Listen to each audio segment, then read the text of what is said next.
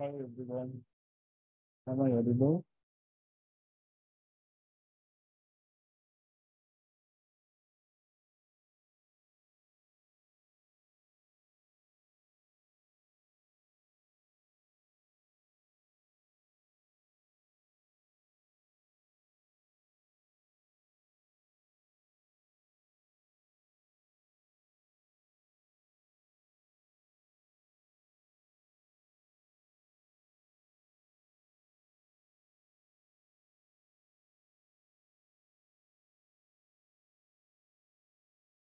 Hello everyone.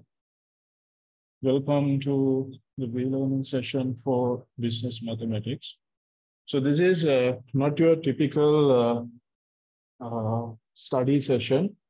We are trying to do exam preparation session. So in this, what we are trying to do is to give you a background of the exam and what exactly you need to do in the month leading up to the exam, right? So in this, if I start off, we would see objectives of our discussion, right?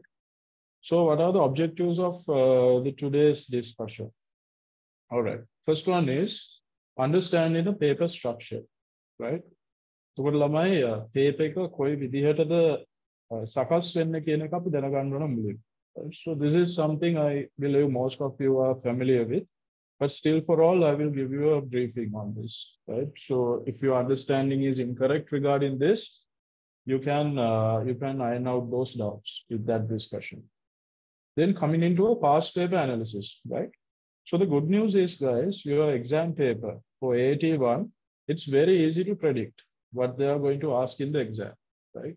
So before you even go to the exam, you can actually know what exactly they are going to ask in the respective questions, right? So I will show you how it has happened based on a past paper analysis, right? So this will help you a lot to focus your study into specific syllabus areas, right? So there are certain questions that they always ask, right? So why not we prepare for those things? So those will be easy marks for you guys, right? I will get you those details in the past paper analysis, right? So based on the past paper analysis, Lamai, I'm going to discuss some target questions as well, right? So some of the things that are commonly tested, I will give you a background of how to approach those questions, and you can refresh your memory relating to those important areas, right? Then finally, of course, a questions and answers session where you can raise whatever the doubts you have in the chat, right?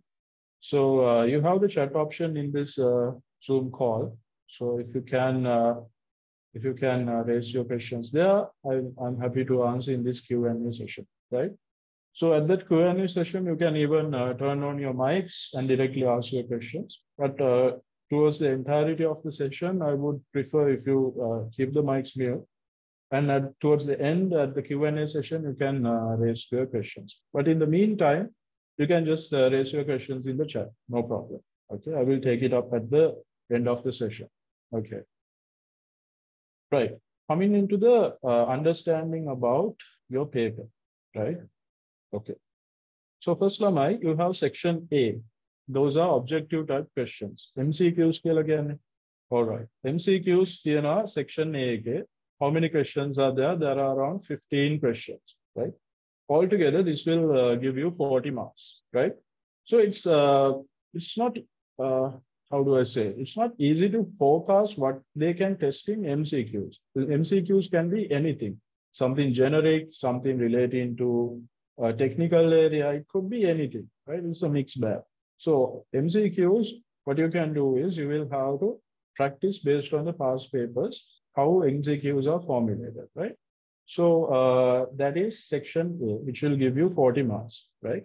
So MCQs, Lamai, please remember, your exam, your time allocation would be 3 hours, right? So for MCQ section, don't allocate more time than, let's say, 45 minutes to 1 hour. Don't waste your time beyond that. And that will make it a little complicated, all right? So make sure that whatever the MCQs that you are attempting, the entire section you should wrap up within 45 to 100. That's my recommendation, right? Then coming into section B, Puta, these are writing questions, all right? So there are 4 questions in section B, which will give you 40 marks, right? So these 40 marks are distributed 10 marks each for each of these questions, right? ප්‍රශ්න 4ක් තියෙනවා ලකුණු 40යි. එතකොට එක ප්‍රශ්නයකට ලකුණු 10 ගානේ තමයි section B එකේ පාඩ answers දෙන්න වෙන්නේ, right? So section B, Buddha, good news. It's very easy to predict. I can tell you what the first question would look like, what the second question would look like, what the third and the fourth, how it looks like. If you look at the past papers, you can easily see a pattern, right? I will show it to you. Then coming into the last section, there is section C. This is also a writing question, one question, which will give you 20 marks, right? So altogether, Buddha, this is how you will demarcate or distinguish between the relevant sections in your exam. Aggregate, this will be a total of 100 marks, right? So today, if I tell you, we will be focusing on this section B and section C, right? This is where you can see the patterns, right? So what they are going to ask in these 4 questions and what they are going to ask in this one single question, which gives you 20 marks, right? That is what we are trying to analyze today, okay? Right. So with this understanding, Lamai, let's move into our past paper analysis, right?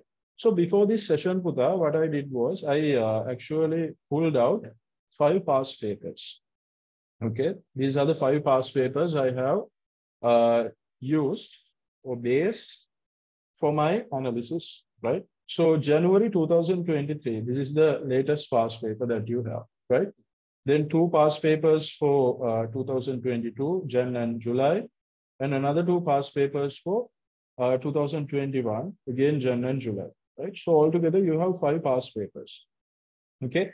So the reason you need to stick to these past papers, or why I stuck to these past papers, is because your syllabus has changed from 2020 onwards, right? So the syllabus that you are facing your exam would be from 2020 to 2025, right? So even when you are studying your exam past papers, right, make sure you are going to take past papers starting from 2020. That is your latest syllabus, right? So for this, I have taken 5 past papers. I could have taken 2020 as well, but it's the same pattern, right? We don't need more past papers here to show you the pattern that the examiner follows. Right? This 5 past papers would be more than sufficient for your analysis, right? So what are the things that they have tested in these past papers, right? Okay. Moving into the next slide, I will show you how exactly the examiner is testing these relevant syllabus areas in your past papers, right? Okay. I will tell you how to refer to this table. So you don't have to start writing this on your papers or do anything. I will give you this material for you. So once the session is done, you can always refer back to these slides and get this understand, right? So you don't need to struggle to write all these down, okay? Right. So starting off with that, let's start with the first column. You have the syllabus area here, right? So for syllabus area, we have 7 topics, right? Because the API class main topics satara dalo video sessions then refer karla, right? These are the 7 syllabus areas, right? Then each column here, you have the 5 past papers here, right? Starting from Jan 2021 up until Jan 2023. Past papers columns right? Check basic mathematics for business. May follow any topic check. Those basic maths, things like percentages, things like simple equations. From those you can get around 10 marks here. See, question 2 එක හැමදාම අහන්නේ ඒගොල්ලෝ මේ basic mathematics කියන section එකේ. එතකොට ඒ question 2 කියන එකෙන් from question 2 you can obtain around 10 marks roughly in your exam, right? So for financial mathematics for business, my second topic here. What is financial mathematics for business? You remember the interest computations. Those were simple and compound interest computations. Loan amortization. Then present value computations, your project appraisal sections. A sections වලින් ළමයි අනිවාර්යයෙන්ම question 6 එකේ ලකුණු 10ක් නැත්නම් 14ක් around 10 to 14 marks you can expect in your paper as well, right? Then for financial operative measures for business, this is a very standard question. ඕන pass paper එකක් කරන් බලන්න. Question 3 එකේ හැම වෙලේම තියෙන financial operative measures for business කියන topic එකේ questions, right? Always it is 10 marks, guaranteed, right? The මෙහෙමනම් past papers වල pattern එක for sure in your 2023 June exam, sorry, this would be August, right? August 2023, definitely there will be a 10-mark question from financial operative measures for business. That will be question number 3 also, right? Question number okay. Then data representation and descriptive measures, topic number 4. මේක ළමයි හැම වෙලේම question number 5 එකේ ප්‍රශ්නේ අහන topic එක, right? See question number 5, always question number 5, guaranteed minimum you will get 10 marks from data representation and descriptive measures, right? That's the behavior. Okay. Then comparing to quantitative variables, right? So from this topic, comparing to quantitative variables, මොකක්ද මේ topic එක? ඔයාලට මතක ඇති independent variable, dependent variable, then things like regression analysis, right? Correlation coefficient. You remember that topic? From that topic, always you will get 10 marks for sure, guaranteed, under question number 4 of your paper, right? Always, for sure, right? Then probability and its applications, topic number 6. This will be there in question number 6. There can be varying marks from 6 marks up until 12 marks. Marks 6ක් 12ක් අතර. සාමාන්‍යයෙන් on average ලකුණු 10ක් වගේ වාට ගන්න පුළුවන් probability topic එකේ, right? Then coming into index numbers පුතා, index numbers කියන එක සාමාන්‍යයෙන් check කරලා තියෙනවා අඩුවේ අපේ අලුත් syllabus එකේ. You see here index numbers and forecasting. ඔයාලට මතක ඇති අපි class එකේ ඉගෙන ගත්තා last year's price index, harsh price index. අපි ඒ විදිහට ඉගෙන ගත්තා index numbers 16. We learned around 16 index numbers in the class, right? And also for forecasting, we learn how to do a time series analysis, right? So from that, in the writing questions, ලියන ප්‍රශ්නවල ළමයි ඔක check කරන්න තියෙන chance එක අඩුයි. As you can see here, index numbers and forecasting වලින් 2021 question number 6 එකේ අහලා තියෙනවා ලකුණු 4ක ප්‍රශ්නයක් last year's price index එක. ඊට පස්සේ 2022 Jan වල the next past paper you will have a 3-mark question that is last year's quantity index, right? Last year's index දෙක තමයි check කරලා තියෙන්නේ. හැබැයි අනික් past papers වල you don't find any writing questions from this particular topic, right? So this will give you an understanding, okay, what questions are there in the exam and for which syllabus area this is linked into, right? This is a very simple analysis, right? So you might think, I also open here බෙර ගහලා zoom link එකක් දාලා කට්ටියව ගෙන්නගෙන මේක පෙන්වන්න බෑ කතා කරගෙන. No. There is more to this, right? So what I'm going to do next is I will tell you what exactly they have tested under these topics, right? For example, if I say business mathematics and statistics under question 2, I will teach you what exactly they have tested in the exam. මේ topic එකේ තියෙනවානේ subtopics ගොඩක්, right? Under basic mathematics you have so many things that we have discussed, right? Percentages, ratios, progressions, arithmetic, geometric progressions, right? Then product pricing. Likewise, we have learned many things under basic maths, right? So even within those, I can pinpoint out what are the most favorite questions of the examiner, right? එයාගේ favorite questions වගේක් තියෙනවා. අපි ඒ ටික හරියට identify කරොත් ළමයි අපිට පුළුවන් අපේ studying effort එක focus කරන්න. We don't have to study the whole topic from end to end for you to get a understanding of, or for you to get a solid chance in facing these questions, right? So basic maths කියන එක A to Z හරියටම දැනගන්න. You should know if you are going for like 100 marks, but your objective, if your objective is to get a pass, right? There are specific things you need to know, mandatory, right? AAT එකෙන් ඔයාලට පුළුවන් exam එක ගොඩ දාගන්න. That would be pivotal for your examination success, right? So now, Puta, what I'm going to do next is I will take you through the specific areas under each of these sections. එකේ මේ syllabus areas 7ක් තියෙනවානේ. In these 7 syllabus areas, I will tell you what exactly they have tested in the exam, right? There aren't many. There are very specific pointers you need to note down, right? So those pointers, please make sure you are very familiar with. Those are like guaranteed questions in your exam. Okay. So without further delay, I will take you to each of these syllabus areas and I will show you how the examiner has tested these questions. Okay. This is the deep dive. All right. Starting off with business mathematics or the basic mathematics for business, right? So go to make a lamai. I'm willing to question 2 again make a prashna on basic mathematics topic checking. Basic mathematics within basic mathematics topic, what are the main things that they have tested in the exam? Okay. Now you can see it in the screen. See, simple equations. Simple equations, this is something you are studying in your mathematics since grade 5 maybe, right? Simple equation. On what if you want example like with the other 2x plus, let's say 2x plus 5 equals 12, right? Then the examiner can ask, okay, simplify this x. X right? Stuff like this, simple equations, I believe you are very familiar with, right? Oh, no exam. Simple equations, test exam. Right. What is next? Then you have simultaneous equations, right? Single keyword, samagami samikarana.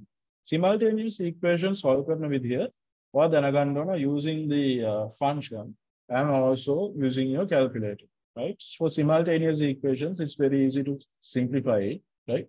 There will be 2 unknown factors. A factors they go questions basic mathematics, right? Then Puta, you have product pricing, margins and markups. Okay. So product pricing wala lamai monada apeng ahanna puluwan questions. Puta product pricing wala examiner the favorite questions tamai. You have things like how to compute a margin, right? Then how to compute a markup. Okay. Examiner hana prashna deka, right? What do you need to remember in margin and markup? After theory sessions, if you can remember our theory sessions, a margin is computed as a percentage of selling price. Selling price percentage profit compute karna, that is what you call as a margin. Okay.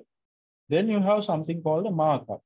That is the representation of the profit as a percentage of your cost, right?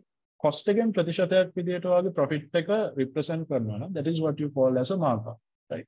But they can give you a question saying that, okay, we have produced a product of with a cost of, let's say, 1,000 rupees.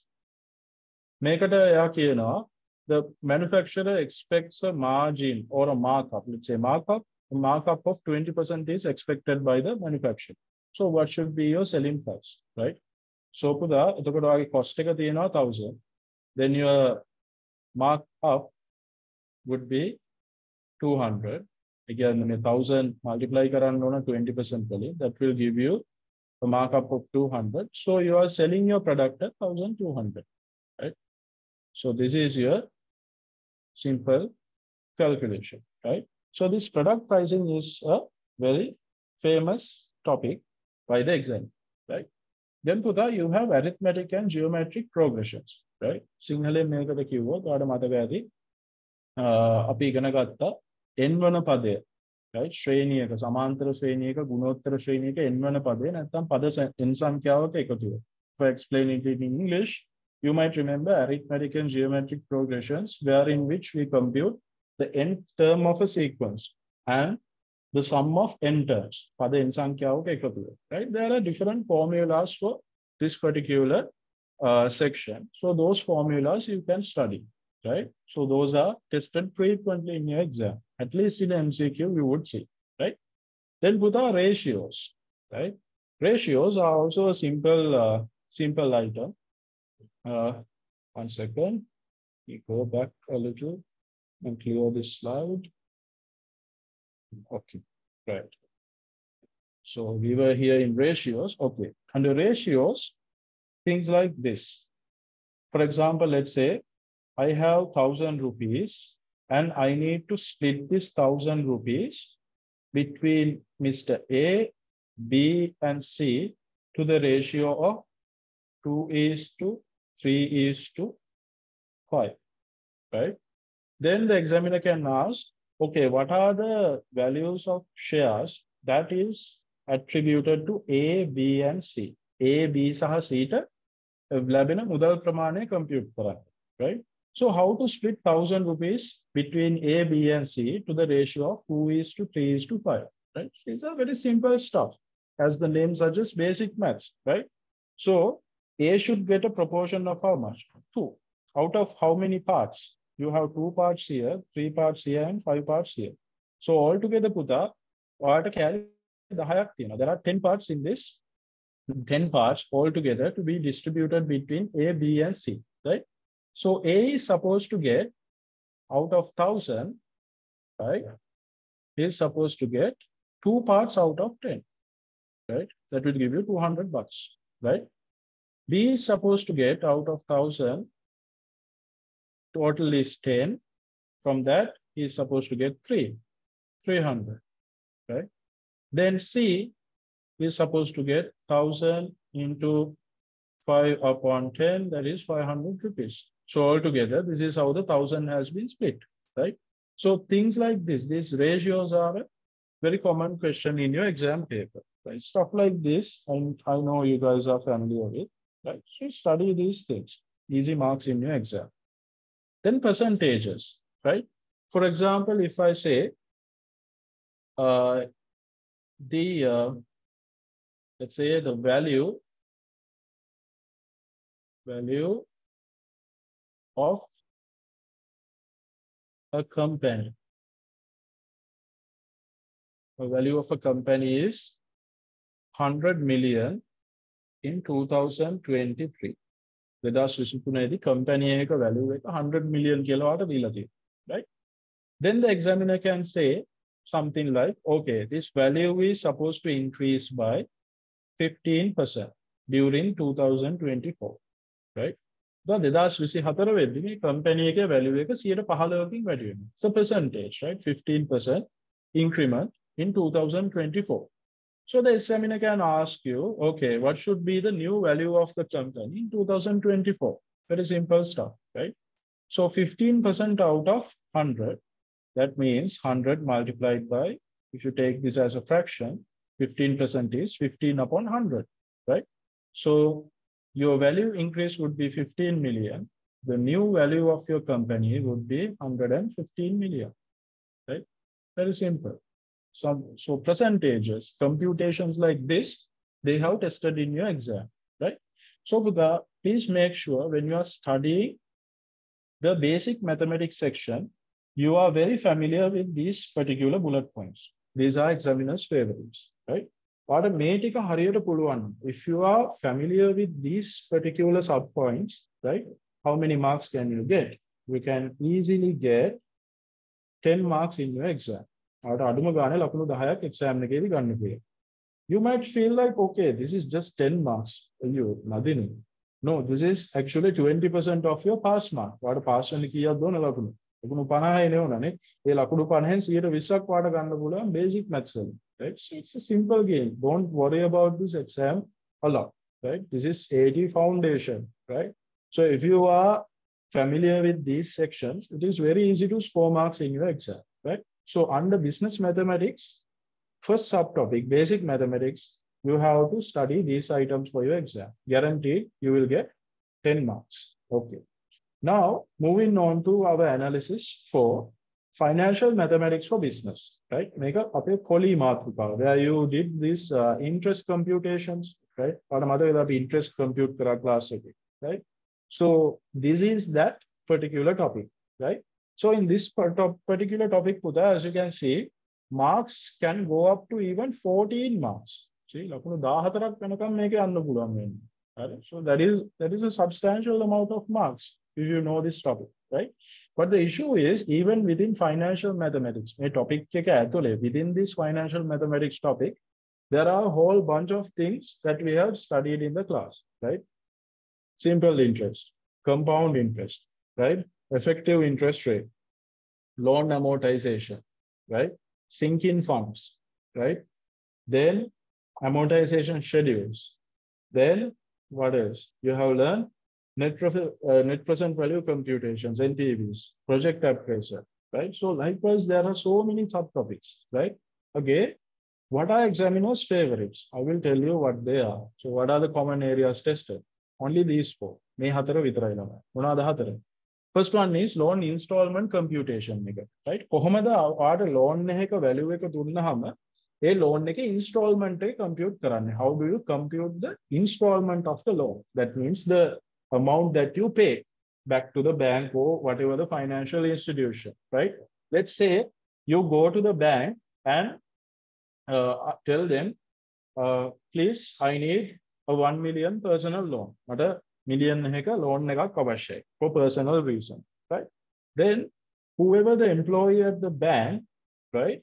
That employee will do some computation in his calculator. Age කැල්ලගේ මොකක් කරේ එකක් හදලා කියනවා, sir, වා මාසෙකට රුපියල් 35000ක් ගෙවන්න ඕනේ. You should pay the bank an installment of 35,000 rupees per month, right? So you as students under BMS, you are also supposed to know this computation. කොහොමද අපිට loan එක value එක දුන්නාම, loan එක figure එක දුන්නාම කොහොමද අපි installment එක compute කරන්නේ? That is almost every time this is tested, right? So you need to know how this works, right? So for this, I'm going to do a question in this session as well. මේ loan installment එක compute කරන විදිහ මම ඔයාලට remind කරන්නම් මේ session එක based on an example. Okay. Then to there's this amortization schedule. So the amortization schedule එක කියලා කියන්නේ ඔයාලට මතක ඇති loan එක tenor එක නැත්නම් loan එක duration එක ගත්තාම, if you take the entire duration of the loan amortization schedule is a table which shows you the outstanding balance of a loan over the course of the loan. එකේ loan එකේ tenor එක ඉවර වෙනකන් loan එක outstanding balance එක පෙන්වන statement එකක් තමයි loan amortization schedule කියලා කියන්නේ, right? So if you are not familiar with this, if you can't remember this, or this sounds like Greek to you, definitely I invite you to go back and check the video relating to financial mathematics. We have done this amortization schedule in our recorded sessions, right? So very important. It's a favorite of the examiner. This can be tested in your exam as well. Amortization schedule එක අනිවාර්යෙන් බලා ගන්න. හරි? Okay, net present value. So in the new syllabus, Puda, this is the only project appraisal technique that is there, right? Net present value. Very easy, right? So if you have been given certain cash flows of related to a particular project, right? The cash flows present value will compute karan no, right? You need to compute the cash flows back to its present value. Let's say you have an investment of 1,000, and from this investment you are receiving cash flows of 100, 200, 300, 400 in the future, right? Let's say this is year 0, this is year 1, this is year 2, this is year 3, this is year 4, right? You might remember these type of questions where we convert these future cash flows. මේ අනාගත මුදල් ප්‍රවාහනේ පුතේ. ඒ කියන්නේ අපි දැන් investment එක කරන්නේ ආදනේ year 0 is today, right? අපි රුපියල් 1000ක් invest කරලා අපිට අනික් අතට හම්බ වෙනවා cash flows රුපියල් 100, 200, 300, 400. In the future, we are not getting it today, right? You are receiving in the future. So the value of those monies in today's terms, other කොච්චරක් වටිනවද මේ cash flows? That is the present value computation, right? So net present value, guaranteed question in your exam. Usually net present value can even give you as marks as 7 marks. ලකුණු 7ක් විතර දෙන්න පුළුවන් net present value computation එකට, right? It's not a tough question, right? Net present value, it's very easy in your level, right? They will give you the cash flow, discounting factor, the period of the investment, everything will be there. What you need to do is you are simply supposed to put it to the next present value format and take your answer, right? So definitely when you are studying financial mathematics, you need to go back and familiarize yourself with the NPV computations for sure. Okay. Then simple and compound interest formulas. This should be your bread and butter. හොඳටම දැනගන්න ඕන section එකක් තමයි simple and compound interest කියන්නේ. This one. Right? So for simple interest and compound interest in the class, we have learned 4 formulas. The formulas these 4 are very important, right? Let me remind you. Okay. This will be given in your exam as well, Puta, but I'm just giving you a briefing. Okay. So you have simple interest, I will call it SI, and you have compound interest, CI, right? මොනවද අපි ඉගෙන ගත්ත formulas? First one is to compute the maturity value. Maturity value. Simple interest යටතේ ඔයා කොහොමද investment එක maturity value එක compute කරන්නේ? Compound interest යටතේ කොහොමද investment එක maturity value එක compute කරන්නේ? There are 2 formulas for this, right? And also there's another formula for interest, right? What investment එකක් දීලා ඒ investment එක simple interest එක compute කරන්න කිව්වොත් කොහොමද ඒ පොලියවා ගණනය කරන්නේ? There's one formula for this. There's another formula for compound interest as well. How do you compute the interest for compound using the compound interest formula, right? So there are altogether 1, 2, 3, and 4 formulas හතරක් තියෙනවා. ඔය හතර examiner ඕන අතකට කරකවලා අහන්න පුළුවන්. He can just change things up and ask any questions from simple and compound interest formulas, right? So remember guys, in your exam, if your objective is to make 50 marks, 50ක් හදාගන්න එක නම් ඔයාගේ target එක, that is your goal, definitely these 4 are mandatory. Guaranteed questions in our mind. ඔයගලන් paper එකේ, right? So if you are feeling skeptical, sure නෑ වටරක් මේක කියන එක, or if you have any doubts, you can pull up the past papers from the AAT websites. You can see in all the past papers, you have an NPV computation. Very easy, right? You have a computation for the loan interest computation, loan installment. You will have that for sure. Or you can do your own study as well, right? So under financial mathematics, these are the 4 sections that you are supposed to be familiar with, right? So please focus your studies on these. By this, I'm again repeating. I'm not saying you are not supposed to study the rest of the things. If it is within the syllabus, the examiner can check it, right? But these are his favorites, right? My favorites that will be very helpful for you, right? So in the exam, how many marks can you get from these 4 areas? You can get at least 14 marks, right? Up to 14 marks actually. Around 10 marks. Guaranteed. Okay. So even these Puta, you don't have to make any notes. If you want, of course, you can make any notes. I will be sharing this presentation with you. So you don't need to worry about that. Okay. So this is our second topic. අපේ syllabus එකේ දෙවෙනි topic එක යටතේ ඔයා පාඩම් කරන්න ඕන sections තමයි මේ ටික. Okay. Right. Moving into the third topic. Financial operative measures for business. A very standard topic. කියන්නේ හැම වෙලේම අහන්නේ එකම ප්‍රශ්නයක් මේකේ. Right? So ඒ ප්‍රශ්නේ ලකුණු කීයක් අහනවද බලන්න. ලකුණු 10ක් තියෙනවා. 10 marks in every paper under question number 3. තුන්වෙනි ප්‍රශ්නේ ලකුණු 10ක් guaranteed හම්බ වෙනවා financial operative measures වලින්. ඕකෙනුත් අහන්නේ මොනවද? මුළු topic එකම නෙමෙයි.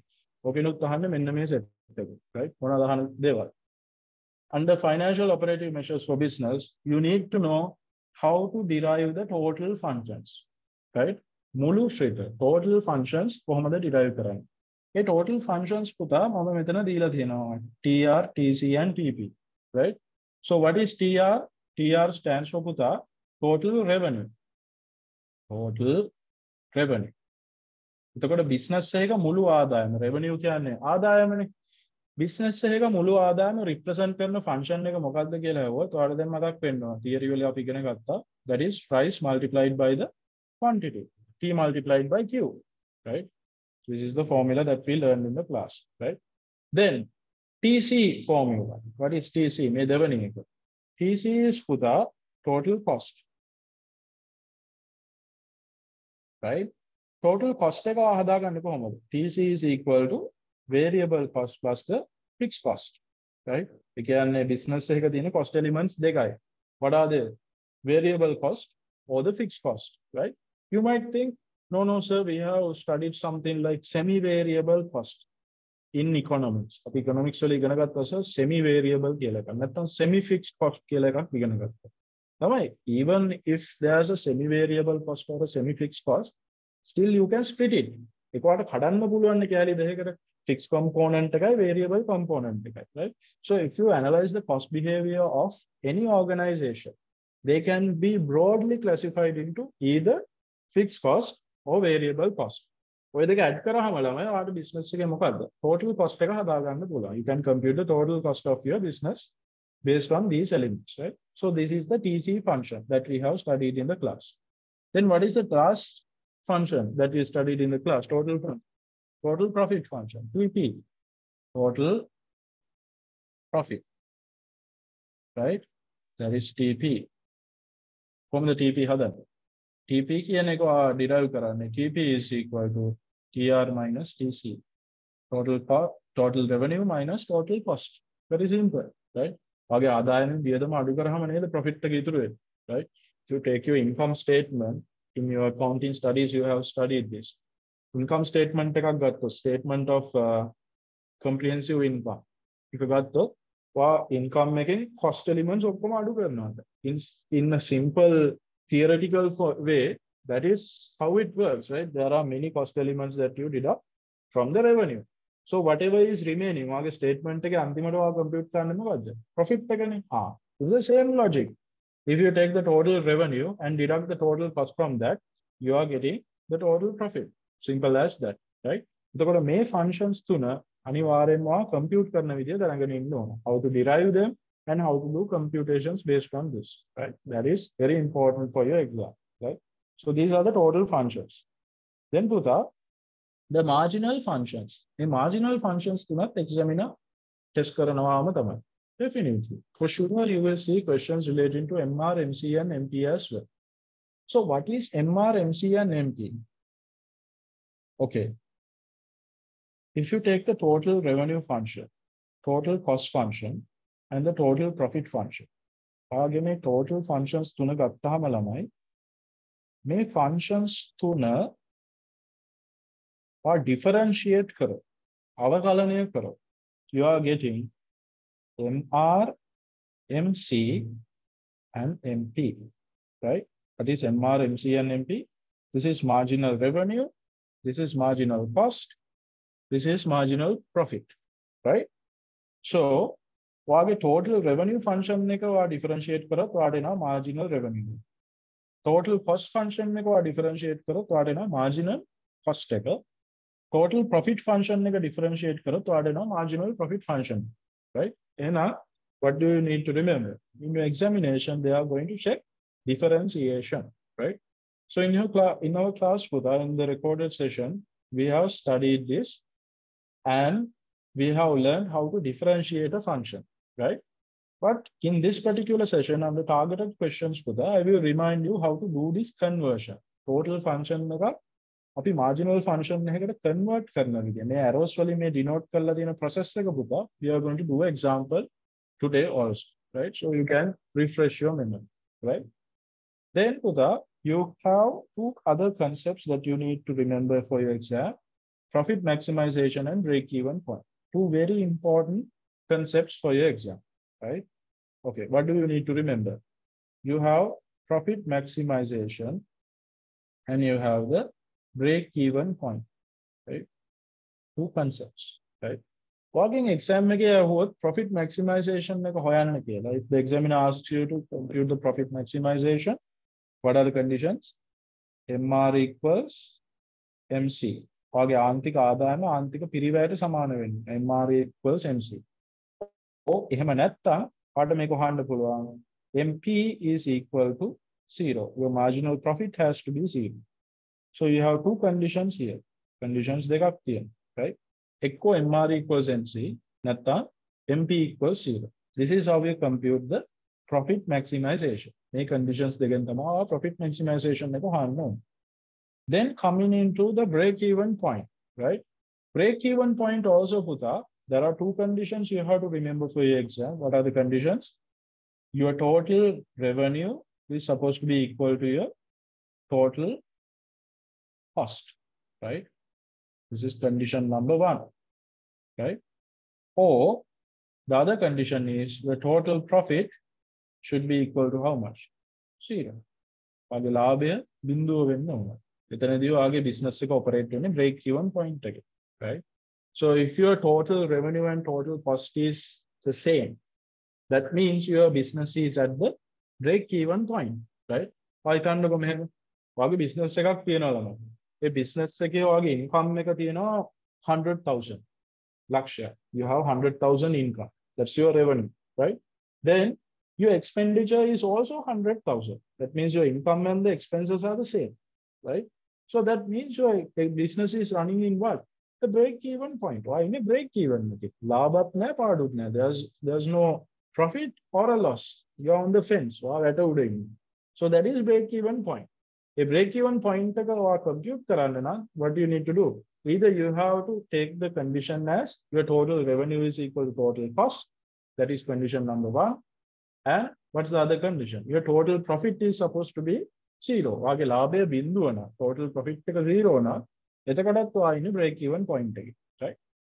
මේ දෙක 100% guarantee wage exam එකේ අහනවාමයි. Right? Even if they don't check break even point, this profit maximization condition in the make guaranteed in your exam for sure, right? Any past paper you will have the profit maximization point. මෙන්න මේ conditions දෙක දාලා ගාණක් හදන්න තියෙනවාම තමයි, right? We are going to discuss one, not to worry. And if you have any further doubts or any you can't remember the theory section of it, please go back and refer to your recorded sessions about these four topics. All right? හරි පුතා. එතකොට මේ sections වලින් ඔයාලට exam එකේ ලකුණු කීයක් ගන්න පුළුවන්ද? Guaranteed 10 marks. ලකුණු 10ක් sure and sure මේ හතර පුළුවන් නම් ඔයාලට ගන්න පුළුවන්ම තමයි exam. Right? So see how we are adding marks. දැන් ඔය ලකුණු එකතු කරගත්ත විදිය දෙන්නව නේද? 10, 14, 10. ඔහොම එකතු කරලා බලුවම you can easily target and take 50 marks in your exam. Right? So focus your studying efforts in these four. All right? Okay. Let's move on, guys. ඊළඟ topic එකට යන්න. Data representation and descriptive measures. Data presentation and descriptive measures. මේකේ අපි ඉගෙන ගත්ත දේවල් මොනවාද? What are the things we learned in data presentation and descriptive measures? You might remember things like mean, median, mode, and what? Variance, standard deviation, and coefficient of variation. These are the things that we have discussed in the class under data descriptive measures, right? Let me remind you. Okay. So what are the two types of descriptive measures we have learned in the class? There are things called measures of central tendency. Measures of central tendency. වාගේ data set එකේ center එක ගැන අදහසක් දෙන්න.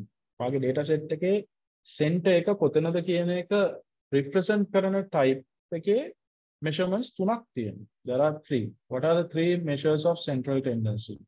We have learned this in the class. Number one is mean. Number two is mode. Then you have something called the media. මාතය madhyasthya, madhyanaya, sinhala, right? So these are the three measures of central tendency that you have to remember, right? Then there's another type of computation, or there's another set of computations that you have studied. That is called measures of dispersion. Measures of dispersion, right? වාගේ data set එක පැතිරීම distribution එක පෙන්නන type එකේ measurements. There are again three more. What are the three? Number one is variance. Number two is standard deviation. Standard deviation. Then you have coefficient of variation, right? So these are the three measures of dispersion that we have learned in the class, right? So this is testable in the exam for sure, right? So please remember, when you are discussing or studying this particular section, your computations you have to align with measures of central tendency and measures of dispersion. Under those particular types, you need to be familiar with these particular computations. This equation exam normally you will see this in your exam paper, whatever the equations that you're supposed to use. So it's a simple matter of substituting whatever the data that they have given to the examination question and the equation given in the paper, right?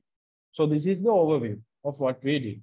So this is descriptive measures. Overview descriptive measures. Data representation, data presentation in a section, we have learned different types of charts. Can you remember? Bar charts, pie charts, histograms, right? Then what else did you discuss? Okay, under bar charts, we learned many different types of bar charts. Simple bar charts, compound bar charts, multiple bar charts. You remember these types of charts? Data presentation, right? You remember this topic, I suppose. Okay. Then make it, what are the things that they have tested in our exams? What are the examiner's favorites? Okay. These are the things you need to remember. Those 6 computations, even from those 6 puta, examination right? Mean, mode, median, standard deviation, and coefficient of variation. Okay. මේ පහ තමයි මේ past papers පහේම අහලා තියෙන්නේ. කිව්වේ මේ past papers පහ ගත්තොත් පුතා මේ පහ විතරමයි අහලා තියෙන්නේ. ඒකට variance කියන එක compute කරන්න ඇවිල්ලා නැහැ. They have not tested in the recent past how to compute the variance of a data set, right? Even within these 5 types පුතා 5 computations මෙන්න මේ තුන තමයි most frequently අහන්නේ. මොනවාද මේ තුන කියන්නේ? Mean, that is your x bar, mean එක. This is your mean. Then they have tested the MO, that is mode, right? Then MD, median, that is puta, single madhyaste, right? ඔය තුන පුතා වාගේ exam එකේ හැම වෙලේම check කරන තුන, right? So in this case, what you need to remember is you need to focus your study especially for mean, mode, and median, right? So in today's session, I will also do a computation for this particular aspect as well. So you can memorize and refresh your memory relating to these computations, right? So make sure you know how to substitute the numbers, not to study the formula itself, because formula will be given in your exam, right? You don't need to memorize this. What you need to know is how to substitute the data from your question to the formula. A formula එකට අපි කොහොමද data substitute කරන්නේ? කොහොමද ඒකේ අදාළ තැන් වලට ඒක දාන්නේ? How to put it to the relevant places. That is what you need to be familiar with, right? So that's the expectation of the exam, right? Then also Buddha, again relating to data presentation. You remember those things that I told you about, the charts, different types of charts the examiner has, right? So ඒකෙනුත් පුතා ඔයාගේ exam එකේ අහලා තියෙන්නේ pie chart එක. That's all. You know what a pie chart is, right? That's the this thing. If you take the circle, right? The circle එක එක කොටස් වලින් different data represent කරන්න පුළුවන්. You can represent different things in this circle, right? So that is a pie chart. මේක අඳින්න exam එකේ අහලා තියෙනවා කලින් past papers. That's the only type. They have not tested bar charts, compound bar charts, multiple bar charts, histograms. No, it's in the syllabus, but not tested in your past papers, right? So if you are running short of time, I know you have to study many things, right? You are not just taking a maths exam. You are doing accounting, you are doing economics. You have to learn other topics, right? There are many things to do in those also. So if you are running short of time, what's the chart you need to be familiar with? You need to be familiar with this one, pie chart, right? That's the most frequently tested data representation technique, right? Okay, right. If you are familiar with this stuff, how many marks can you get? You can get up to 14 marks in your exam. Approximately 10 marks. Minimum 10 if you memorize these things. Okay. I hope you got the understanding about this particular topic, what you need to focus on. Okay. Moving on, guys. For topic number 5. For topic number 5, comparing to quantitative variables. Comparing to quantitative variables. Okay. What did we learn under this topic, Putha? Comparing to quantitative variables. Can you remember this topic where we learned about X variable, Y variable? We called X variable the independent variable and Y variable was the dependent variable. Then we learned the types of relationships between these 3 types of variables, right? What are they? Positive correlation, negative correlation, and zero correlation, right? Then we learned how to compute the correlation coefficient, right? We denoted this as simple R, right? Then after that, we learned forecasting. For forecasting, we call that analysis as regression analysis, right? Regression analysis, what did we learn? The least square regression line method, least square regression line method, right? So under that, what was the formula? Y equals A plus BX. Do you remember this stuff? Okay. So under this topic, again, how many marks can you get in your exam? You can get 10 marks in your exam. For sure, under question number what? Question number 4. May set again, there are so many things here also, right? So many different subtopics. What are the things they are checking in the exam? Only one thing, right? What is it? Least square regression line. How to compute the least square regression line. For sure, guaranteed 10 marks in your exam, right? Least square regression line can be Y equals A plus BX may function develop karanna. You need to develop this function, right? Based on the data set given in your exam paper, right? If you know how to develop this, and based on that, if you can do a forecast, you can forecast 10 marks guaranteed in your exam. Not the rest of the stuff. There are more stuff in this topic. This is not all the entirety of the topic. You have these freehand method, different types of correlations, how we plot this into scatter diagrams, right? How to interpret the correlation coefficient, so many things, right? But in all your past papers, so why not? Maybe the pattern will repeat. Maybe July test exam paper again. Maybe they will just the same thing. So be prepared, right? Least square regression line. So today, in our session, I will also remind you how to do a question for least square regression line. I will give you a background of this, how to pitch the question. Okay. So with this, as I explained previously, you can get 10 marks in your paper, right? Okay. Any topic, the one before the last topic, right? Probability and its applications. Probability probability is a very confusing area for most of the students, right? But I hope when you are watching my videos, hopefully some of these ambiguities got cleared out. Hopefully.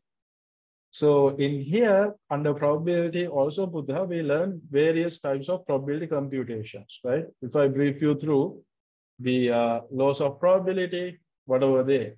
Additive model, additive law, multiplicative law. Then we learned about the tree diagrams, right? Then we learned about the normal curve, the standard normal curve, probability computations, expected value. Likewise, there are many different computations that we learned in the class, right? So this question will always be under question 6. Probability king prashna question 6 again. A question 6 again, antima hariyadama make a towards the very end of your paper, you will find these probability questions, right? So the marks you can obtain can range from 6 marks to 12 marks. Right? So what are the things you're going to, you need to study to secure these marks? Only these items, right? If you take all the past papers, the 5 past papers that are here, මේ ලකුණු 12 නැත්නම් ලකුණු 6, whatever the number of marks that have been tested only from these particular 3 points. What are the 3? Laws of probability, right? Laws of probability, what are the 2? Additive and multiplicative. For this, you can watch in my video, I have done a nice diagram to help you to figure out your question. Question laws of probability. I have given you a diagram as to which path you are supposed to follow to get to your answer, right? So if you are not familiar with your laws of your probability, please rewatch the session relating to probability. Check be familiar with this. It will be there in your exam, right? Then expected value. It's a very simple computation, but for whatever the reason, examiner is very interested in checking it. Make a expected value, right? It's an easy one. I will also do a question today for you to get an understanding about the expected value. Then the standard normal curve computation. What is the standard normal curve? Do you remember the curves that we draw like this? In the section, surface area, Z values, you remember this stuff, right? Whereas if you can't remember, you will have to go back and rewatch the video for sure, right? So this is the standard normal curve type of questions, right? The section surface area, probability, the probability. How do you compute? That is frequently tested in your exam, right? I think in my recorded sessions, we did around 5 questions for this, if I remember right. No, examples, surface areas, we computed different sections, right? So please rewatch it. If you rewatch it, I think you can get a good understanding about the normal curve. So these 3 mandatory under probability. What are 3? Laws of probability, expected value computation, and the standard normal curve computations. Up to 12 marks you can expect in your exam, right? Okay. Then the last section, that is for index numbers and forecasting, right? Index numbers and forecasting, even though it has a big weight in your syllabus, right? It does not seem to be tested in the second part. That means section B and C. Sections A, B, C okay, Buddha, B and C sections, the section that we are analyzing in detail today, they are not very keen to test these index numbers and forecasting section in detail. At least in these 5 past papers. Right? Even when they have tested in July and Jan, these 2 papers, index numbers. These are the 2 things they have asked. What are the 2? Last year's price index and the last year's quantity index, right? This index computation, right? So we have learned like 16 index numbers in our class.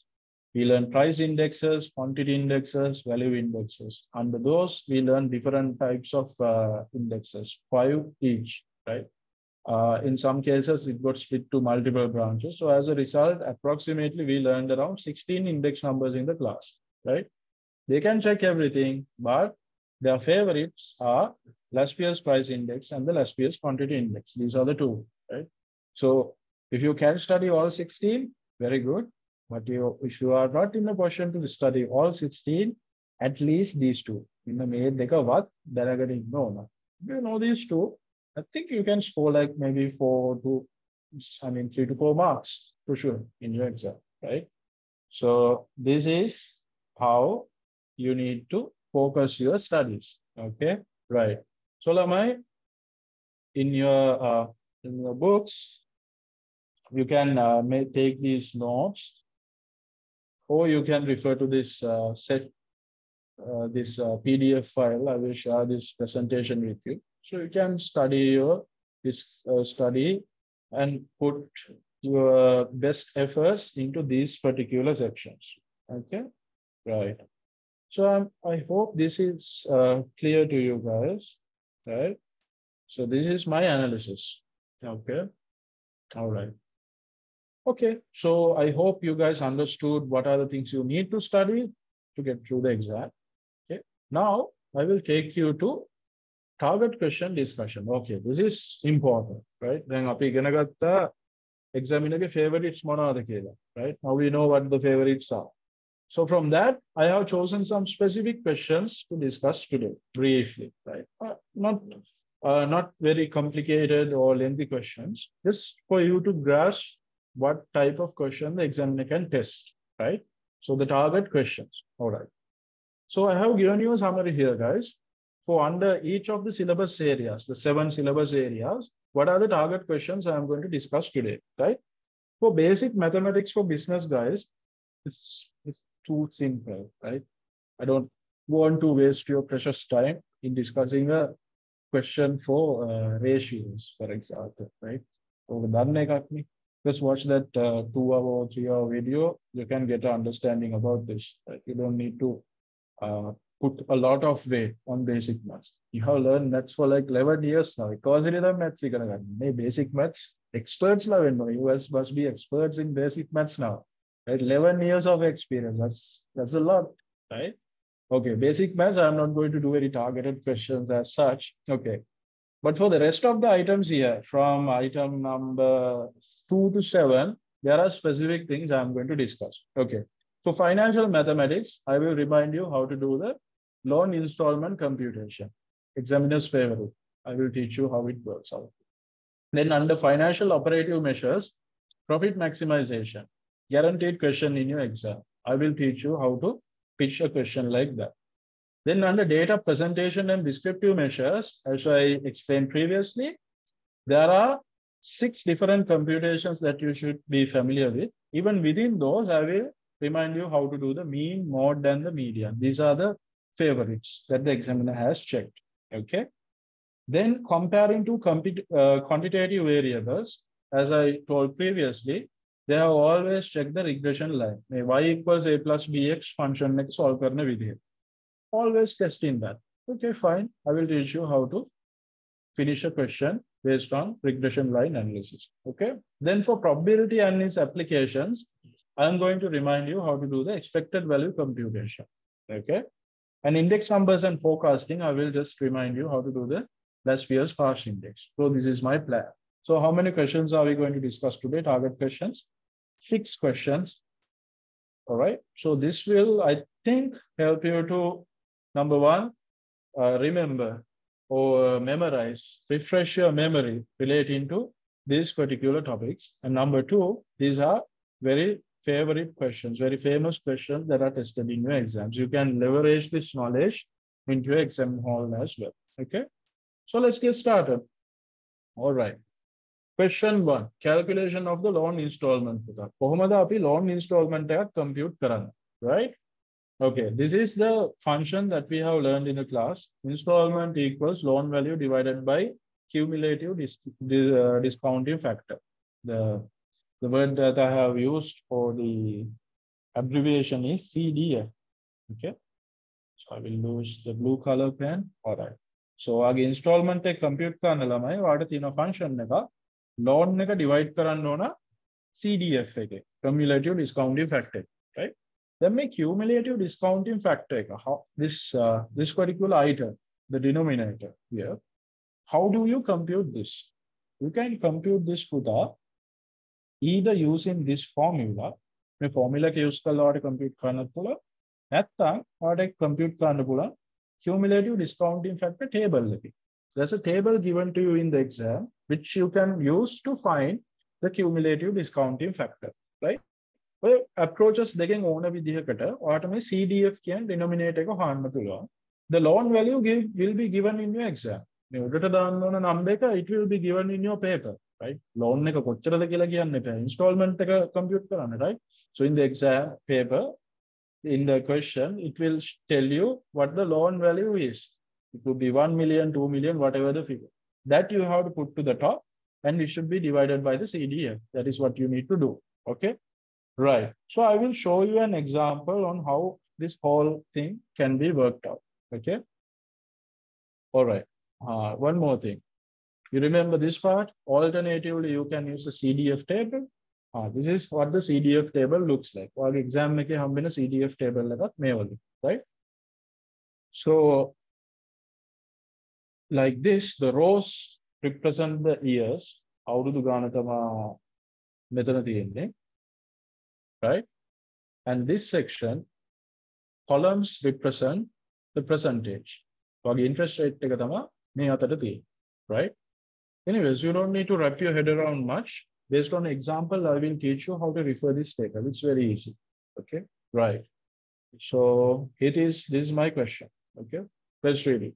A person has obtained a personal loan of rupees 2 million at an interest rate of 10% per annum to be repaid in 8 years.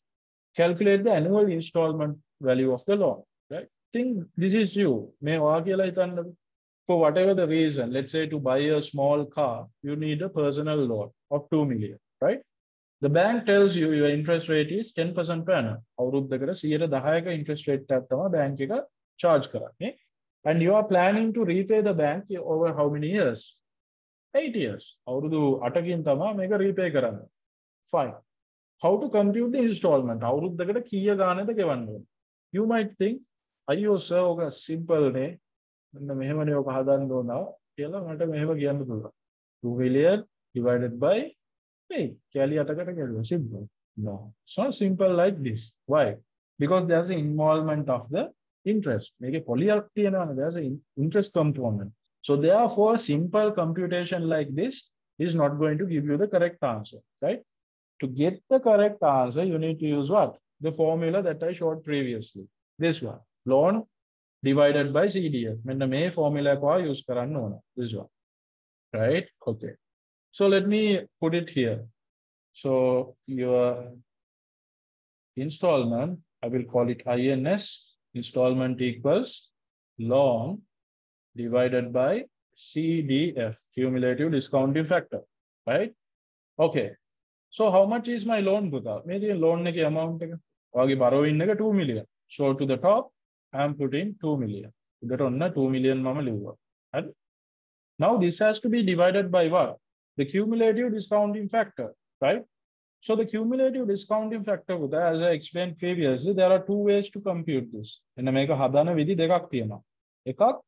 formula or using the CDF table. CDF table again make a I will teach you how to compute this CDF using the CDF table first. Cumulative discounting factor table use right? Okay. So this is your CDF table. This is what they will give you in your exam as well, right?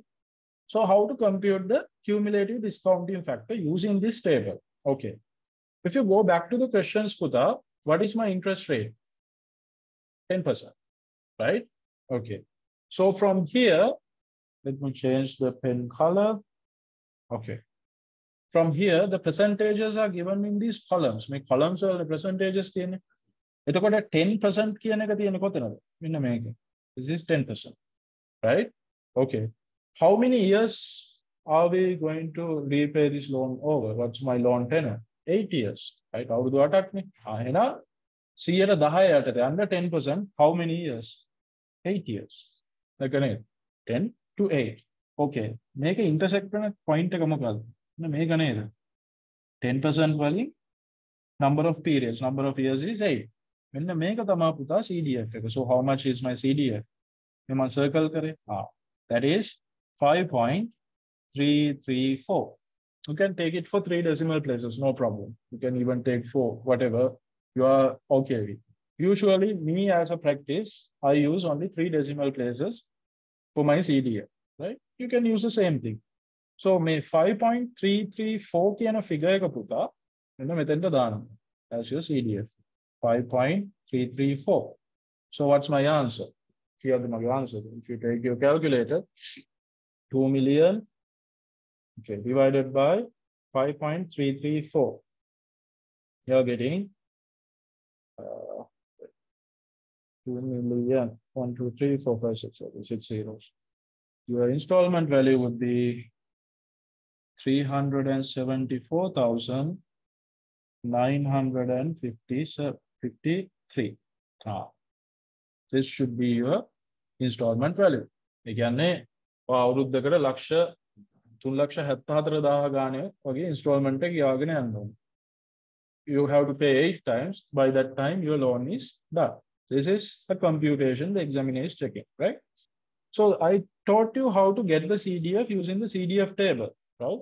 Now I will teach you how to use the formula to get this figure, right? If you're familiar with the CDF table, Buddha, you don't have to even worry about the formula. But for formality, I will just show you how this figure, 5.334 figure, how you can derive using this formula. Make a formula, this one, right? Okay, how to compute this? All right, let me show you. CDF එක ඔයාලට හදන්න පුළුවන් 1 divided by rate. How much is my interest rate, Putha, in this question? 10%. You remember? 10%.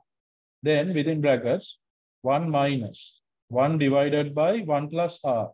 1 plus R can Putha my interest rate එක. R can rate එක. Okay? 1 plus R 10% to the power n. How many periods are there? අවුරුදු කීයකින්ද මේ loan එක ගෙවන්නේ? 8 years නේ. එහෙනම් to the power 8. If you simplify this, your answer should be how much? 5.334, right?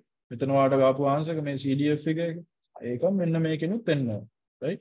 Now the next question is how to simplify this using the calculator, right? It's very easy. First and foremost, I'm going to type 1.1 to the power 8 and take the answer for that. 1.1 කියන්නේ පුතා 1 plus 10%. 1 plus 10% කියන්නේ 1.1. 10% කියන්නේ 0.1. 0.1 plus 1 is 1.1 to the power 8. මෙන්න මේ area එක ගැන තමයි කියන්නේ. This section, right?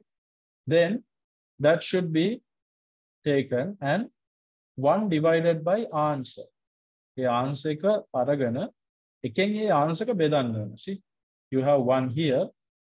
From that, your previous answer should be divided, right? So you are typing 1 divided by answer. Okay. Then you press the equal sign again. Then, again, answer you need to deduct this full answer from 1. That means 1 minus answer. You have a button called answer next to your equal sign.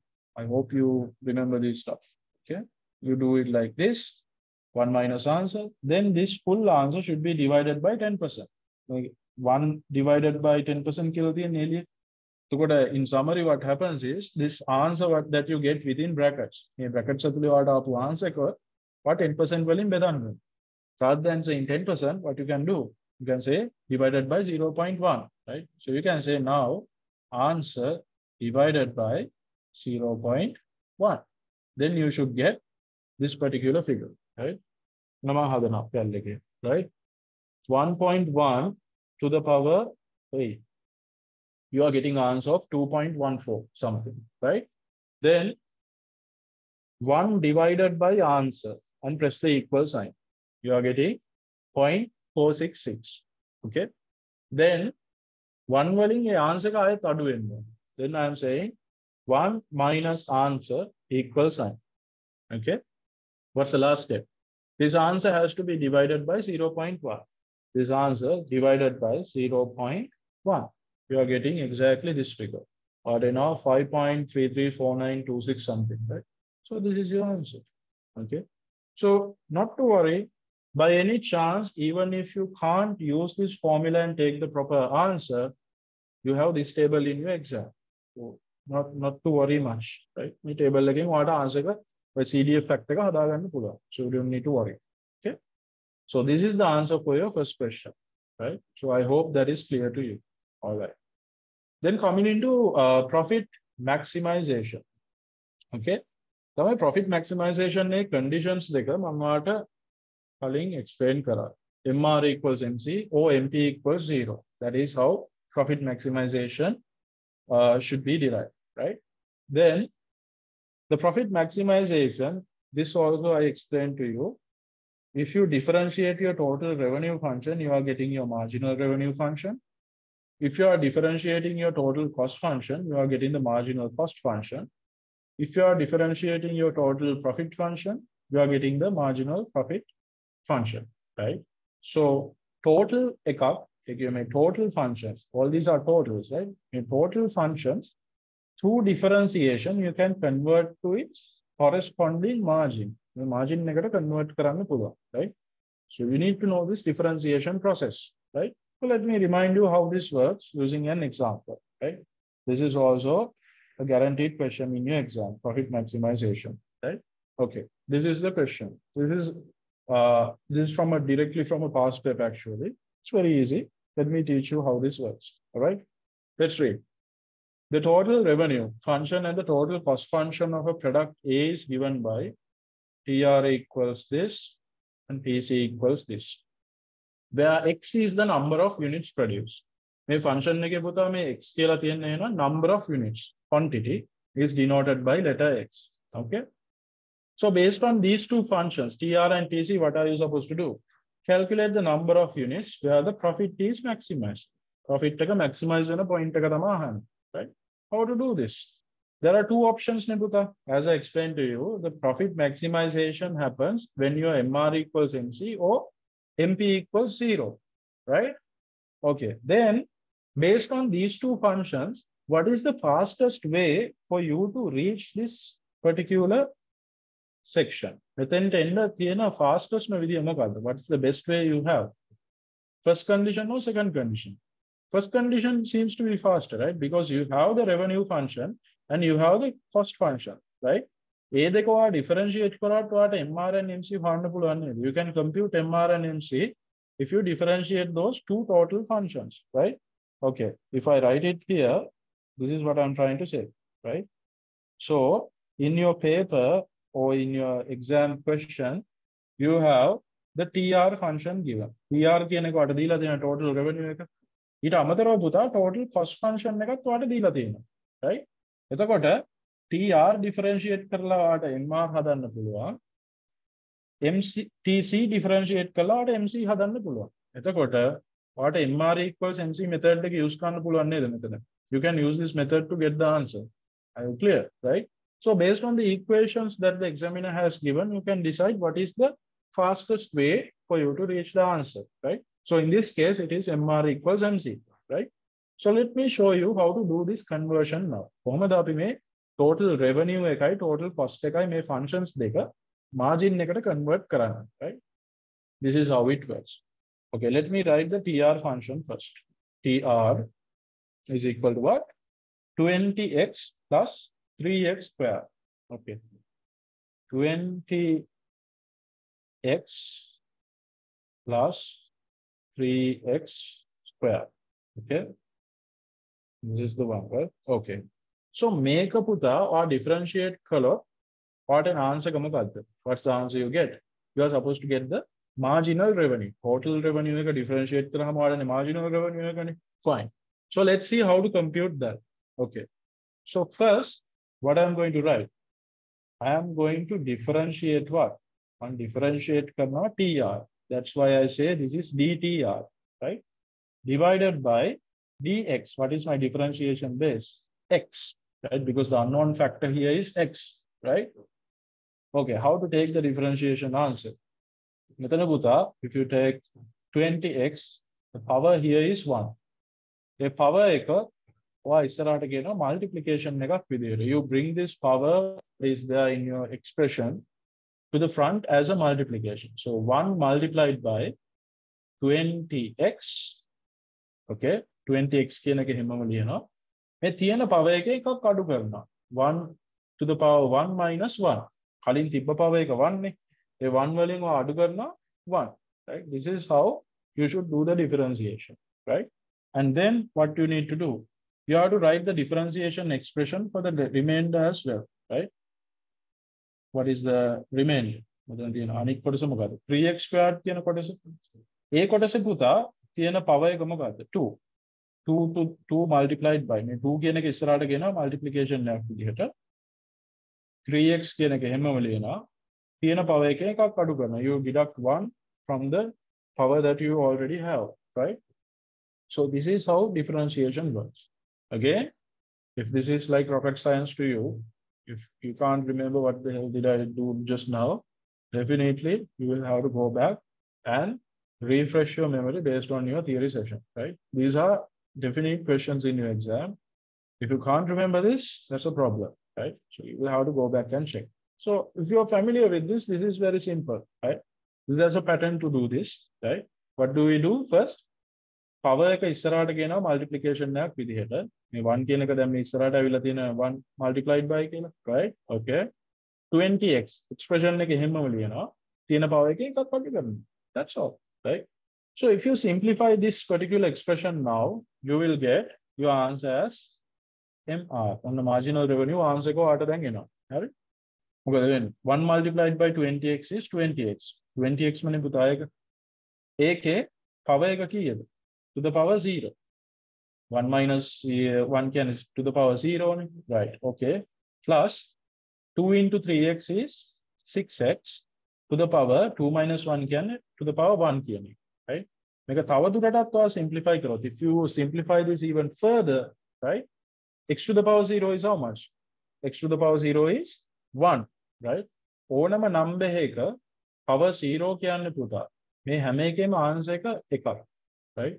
5 to the power 0, 10 to the power 0, 100 to the power 0. මේ හැම එකේම answer එක කීයද පුතා? මේ හැම එකේම answer එක 1, right? එහෙනම් 20x to the power 0 කියන්නේ කීයද? 20x to the power 0 means just 20. 20 multiplied by 1, right? That means just 20. Okay. Plus 6x to the power 1. Okay, මේ power 1 එක සාමාන්‍යයෙන් ලියන්නේ නැහැ පුතා. ඔයාලට නිකම්ම ලියන්න පුළුවන් මේක කීයක් කියලාද? 6x කියලා ලියන්න පුළුවන්, right? ඔයා මෙහෙම හිතන්නකෝ. මම ඔයාලට කියනවා පුතා write the number 500.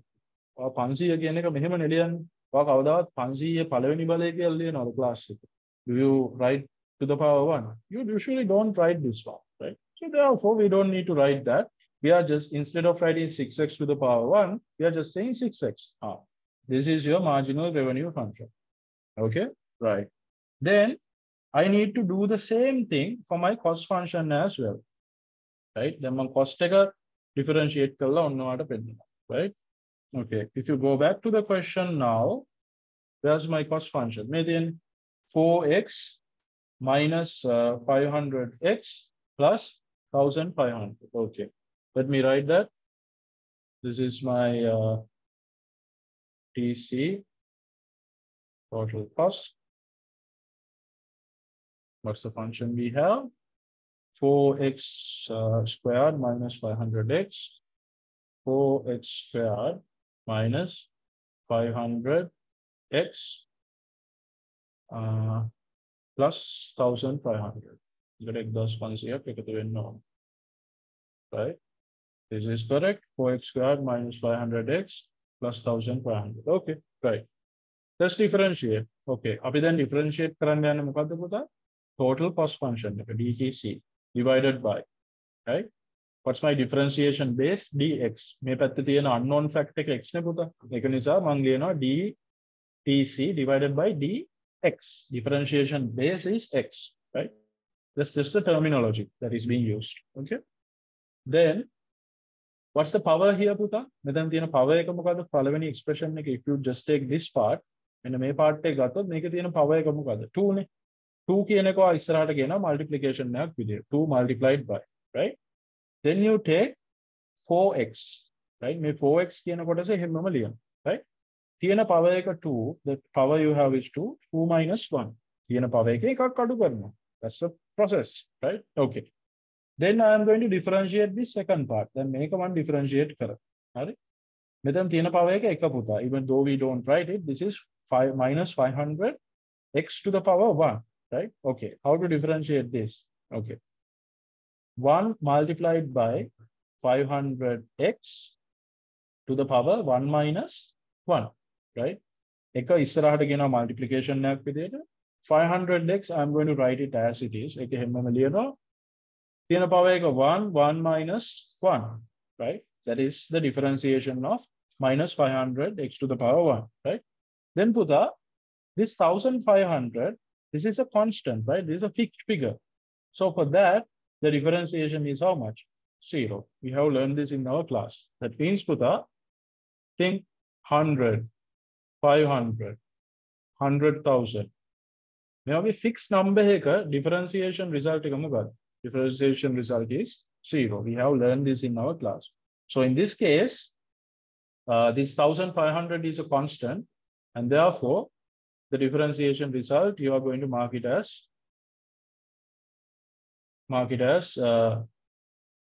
0, right? Okay. Then you will see the final answer is MC. Then අපි differentiate කරගෙන ආවේ පුතා TC කියන function එකනේ, right? මේකේ differentiation result එක ඔයාලට ගන්න පුළුවන් 2 multiplied by 4x is 8x to the power 1. 2 minus 1 කියන්නේ 1 නේ. Okay. Minus 500x. See, 1 multiplied by 500 is 500 x to the power 0. This 0 I'm not going to write. Plus 0 you don't need this. You get rid of it, right? Then if you simplify this further, Puta, your answer is 8x minus 500. That's it, right? To the power 1 you don't write this to the power 1 here. And x to the power 0, as I explained previously, x to the power 0 answer 1. Again, 500 1 will multiply karama nikama 500 vitarane ituru wenne. So that is what I have put here, right? So this is your final answer for marginal cost MC, right? Then profit maximization ekedi puta MR equal wenna ona muketa MC to equal wenna ona. So in your profit maximization, MR is equal to MC. Where did I get this? See, MR equals MC. Open up a condition. So for that, now I am going to substitute, right? MR api hoyala tiyena. MR is 20 plus 6x. So I'm writing it here. 20 plus 6x equals MC is how much? This one. See? 8x minus 500, right? So if you simplify this expression, I will bring this 6x to this side, right? Plus 6x, when it goes beyond the equation mark, it becomes negative, right? 8x minus 6x. This minus 500, I am going to put to this side, right? That makes it plus 500, right? Minus 500, if you push it to the next side, it becomes positive. These are basics, right? So this becomes 20 plus 500. What's your final answer? 2x is equal to 520. X is equal to how much? 520 divided by 2. Right? I will write the answer here. 520 divided by 2, you are getting 260. Just as that, right? So x is equal to 260. So my question is x where x is the number of units produced, right? Or produce karanno kiya units profit maximize wende. Profit maximize wende units this year hatak kadanno. That is a question, right? So Buddha, this is a very important computation for your exam, right? So make sure you know the in and out of this computation, right? It's a simple logic. When you are differentiating, I didn't teach you many theories for differentiation. I only teach you one formula for differentiation. Even if you are learning differentiation, let's say in a mathematics perspective, maths course if you are doing some university maths course, differentiation is a full-on topic. This is grade 13 maths, right? If you learn it in that sense, you will learn like 10, 15 different differentiation theories, right? I didn't teach you anything. I didn't teach you any of those stuff. I only gave you one formula, right? Let's study that. It's more than sufficient for your exam, right? Question right? So make sure you are familiar with this one equation that will guarantee you 10 marks, right? So why not try it, right? We can do this. It's very simple. Okay. So this is a very simple question that you can attempt in your exam. This will give you around 10 marks, right? So you can say, sir, okay, there's another second part in this question. I didn't put it here, but for explanation purposes, I just took this part where they have tested the profit maximization aspect of it, right? So this section will give you around 10 marks, give or take. Okay. Right. So I hope that question is also clear to you. Okay. So let me clear the annotations in all these slides. Okay. This is also fine. I hope you have taken your notes in this case. I can give you the answer for all this, so not to worry. Okay. All right. Okay. Question number 3, calculation of the mean, mode, and the median. As I explained to you, these 3 types of computations, mean, mode, and the median, these 3, we call them as measures of central tendency, right? Measures of central tendency, right? So for measures of central tendency, we need to learn this for 2 different types of frequency distributions, right? For UFG means ungrouped frequency distribution, right? Where there are no intervals, right? What are the intervals? Panti prantara කියලා එකක් මතකද? අපි class එක කරා. Intervals, class intervals. If your dataset does not have class intervals, that is what? An ungrouped frequency distribution. Frequency distribution. And UFG කියන්නේ ඒක, right? For ungrouped frequency distributions. And this is what? This is grouped frequency distributions. Group frequency distributions. Okay. So that is called as GFD. I just use that abbreviation. Okay. So if your data set has class intervals, Panti Prantara තියෙනවා නම් වාගේ data set එකේ අන්න ඒකට අපි කියනවා group frequency distribution කියලා. Right? This section is applicable if your question is like that, right? But if your question data set does not have class intervals in your frequency distributions, that is called ungrouped. Group කරලා නැහැ කියලා අපි කියනවා. එතකොට ඔයා use කරන්න ඕන මෙන්න මේ function set එක. Is that clear, right? So for me, there are 2 different functions. If your data set is ungrouped, you need to use this function. If your data set is grouped, you have to use this function. It's the same pretty much, right? In this particular case, for mode, there's no formula for ungrouped frequency distributions, but for group frequency distribution, there is a formula, right? Then for median, you can compute for ungrouped frequency distribution using this formula. For group frequency distribution, you can use this formula. Right? So this is how it works. All right. So please take a note of these equations, and remember, if the examiner is testing any of this stuff, he should give you the formula, right? So I don't see a scenario where they will expect you to memorize these formulas. These are there in the back of your paper. A past paper in the very end of your past paper, you will see these formulas, right? So if they are checking any or testing any of this stuff, they should give you the formula ID, right? Okay.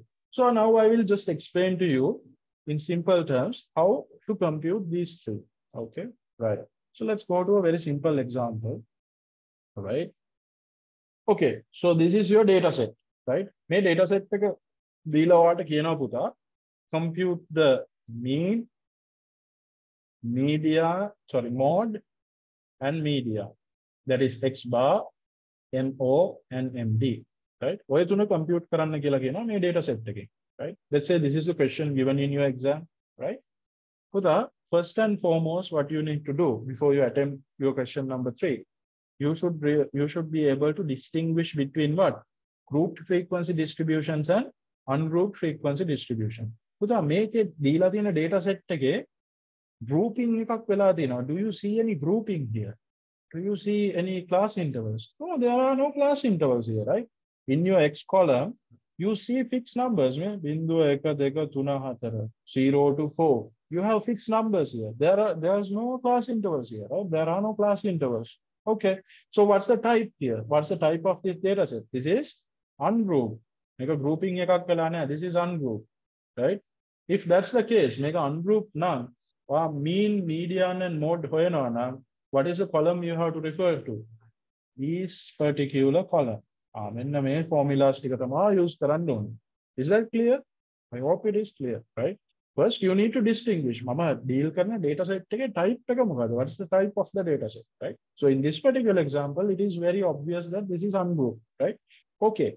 Within ungrouped, first we need to compute what? The mean. Okay. I will teach you how to work out the mean here. And make a mean, right? Okay. We take the mean. I'm just going to add a new column here, right? This column I'm going to show say as fx, right? Fx means f multiplied by x, right? So x is here, f is here, okay? So you need to multiply this, f multiplied by x. 0 into 5 is 0. 1 multiplied by 10 is 10. 2 multiplied by 8, 16. 3 multiplied by 5, 15. 4 multiplied by 2 is 8, right? Okay. So then what are you supposed to do? ඊළඟ step එක තමයි පුතා, you need to add these two columns. මේ columns දෙකේ තියෙන data ඔය පල්ලෙහාට එකතු කරන්න ඕනේ මේ විදිහට, right? So let's add now. In the column F, what is the total? You have 10 here, 5 plus 5 is another 10. Okay. Altogether you have 30 here, right? Then 30ක් මේ තියෙන total එක. Fx column එකේ total එක මොකක්ද? 0 plus 10 plus 16 plus 15 plus 8. You are getting 49. Is that correct? Yeah, 49. Then 10 49, 49, right? Okay. So these two numbers, puta, මේවා compute කරපු numbers දෙකට අපි කියනවා sigma කියලා. Sigma කියන Greek letter එක. The Greek letter sigma refers to the total, right? So this 30, puta, this is sigma f. That means total of the f column. Your column here is f. මේ f කියන column එකේ total එක නෙවෙයි ගත්තේ. The column f, the total of the column f is sigma f. So sigma f is how much? 30. Then what is the name of this 49? මේ 49 නම මොකක්ද එහෙනම්? This is sigma of what? Sigma of fx. fx කියන column එකේ total එක 49යි. ඒ 49ට වට නමක් දෙන්න පුළුවන් මොකද්ද? Sigma fx කියන, right? So in order to compute the mean, you need what? Sigma fx and sigma f. We have computed both over here, right? Then what you need to do is you need to just substitute that into this equation, right? Very simple. So over here, what is my sigma fx? Sigma fx is, sorry, is that incorrect? Wait, 10 plus 16 plus 15 plus 8. Yeah, 49 is correct, right? Yeah, this is correct. Okay.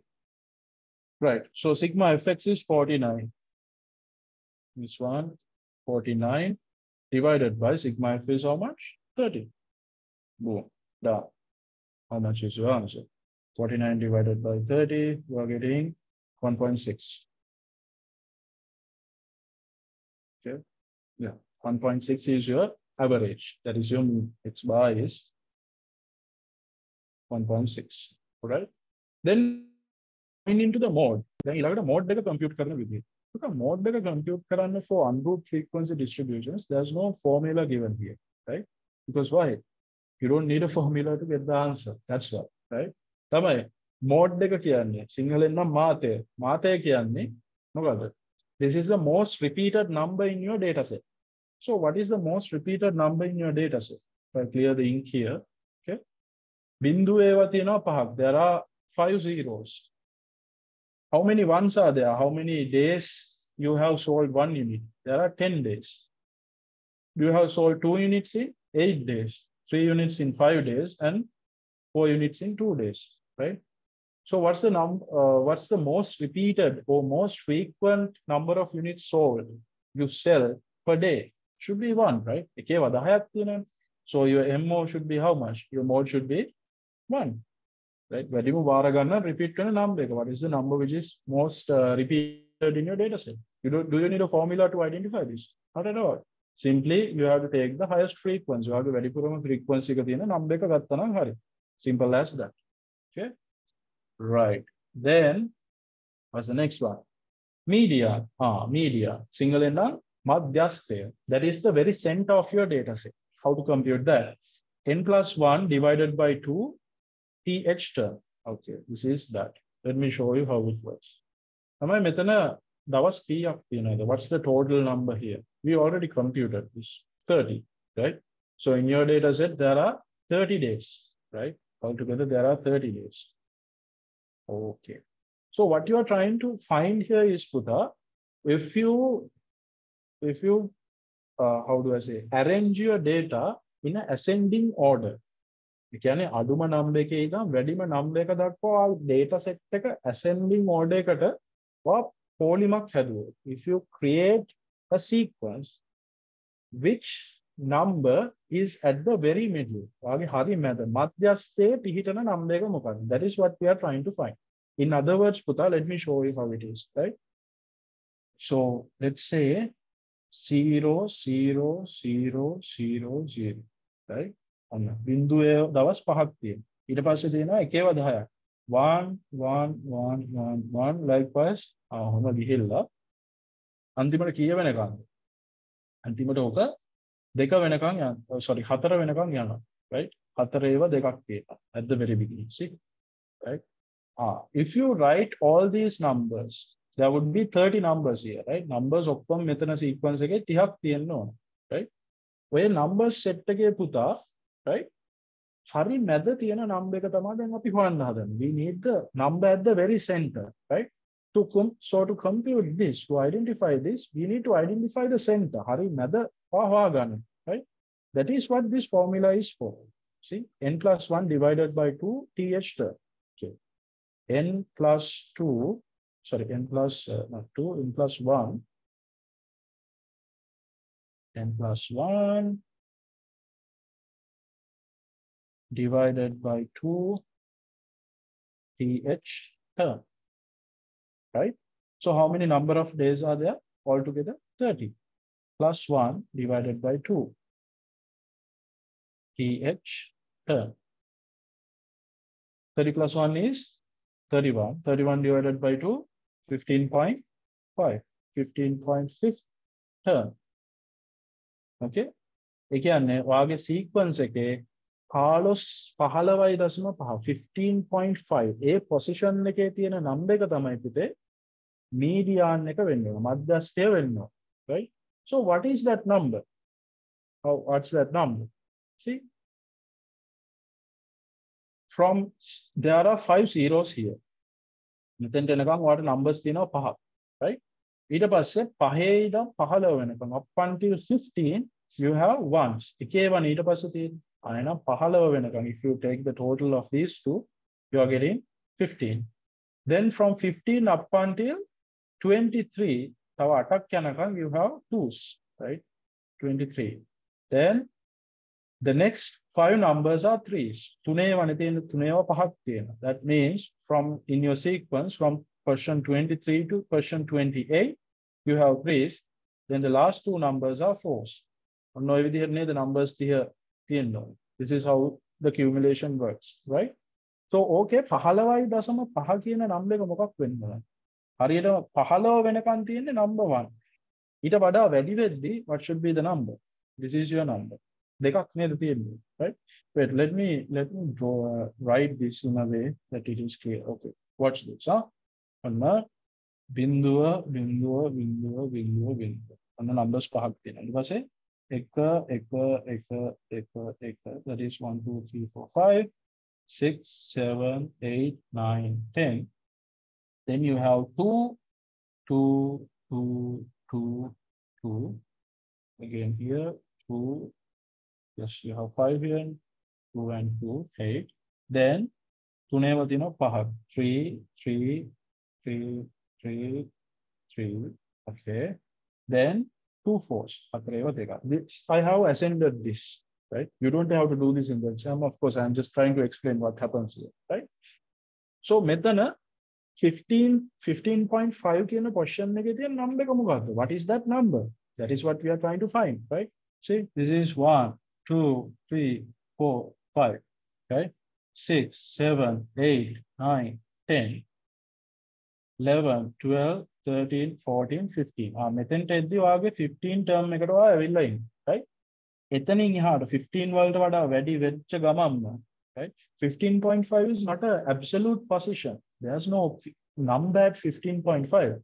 But hypothetically speaking, if you go beyond the 15th number in your sequence, what is the next number? It has to be 2.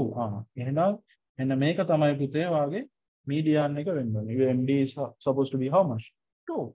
Right? So that is what we are trying to find. වාගේ මේ numbers 30 ගත්තාම මේකේ හරි center එකේ පිහිටන number එක මොකක්ද? What's the number at the middle? That is what median is, right? So this is the answer, right? So remember, Make function again, then you put the absolute answer. From here, your answer was what? 15.5th term.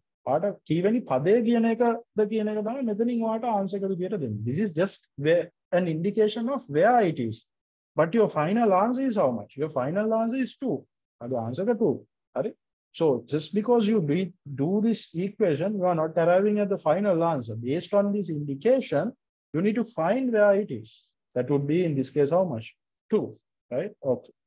I hope that is clear. So this is a simple computation of mean, mode, and the median for an ungrouped frequency distribution. Okay. Right. So let me clear my screen. So for group frequency distribution, you can watch my videos. Okay. Then deriving the least square regression line. Okay. This is question number 4. In the exam, how many marks do you get for this question? You will get 10 marks guaranteed for this question, right? Okay. Let me remind you how this works. Y equals A plus BX is the formula for the regression line. Okay. Then A is assumed to be C, B is assumed to be M. That means, straight line formula Y equals MX plus C. Do you remember this from your O-level studies, I suppose, right? M is your gradient, the slope, right? C is your intercept, right? So these two, it's the same formula. These two are given 2 different letters, right? Previously, your M was M, is now B. Your C, the intercept, is now A. So there's no difference between the formula that you use in your O-level studies and this formula. This is just a different way of interpreting. Okay. It's a simple equation for a straight line. Right? So in your studies, you must remember M and C. May M saha C kiyana deka or compute kara. When you are doing this in your O-level studies, you must remember. When you are solving the straight line formula, Puta, what did you do? You did assign numbers for M and C. Compute correct, right? This is a formula for straight line, right? Okay. So in that same sense, may Y equals BX, A plus BX formula again. In this formula, what are the functions or what are the letters that you need to solve? A and B. When A saha B kiyana deka compute karot wade hari neda. You can get the formula for your straight line. Am I clear? Okay. So this A and B, you can compute using these 2 formulas. B kiyana එක compute කරන්න පුළුවන් මේ formula එකෙන්. A kiyana එක compute කරන්න පුළුවන් මේ formula එකෙන්. That's what it is, right? So there are 2 formulas to compute A and B separately, right? And remember, to do this, you can also use what? You can also use your calculator. Make a cal again, right? That means if you enter your data set, the cal can easily tell you what is A and what is B, right? If you can't remember how to do this, be very familiar because this is 10 marks in your exam. Right? So make sure, just as you try to do this using equations, you know how to do this using the calculator as well. So please rewatch the video about calculator usage, right? Okay. Okay, so this is my example. My example again, right? So the sales units is X, the profit is Y. Dependent and independent variables, X and Y, right? So what are the columns that I need? I need actually 2 columns. Yeah, I need, let me fold it nicely.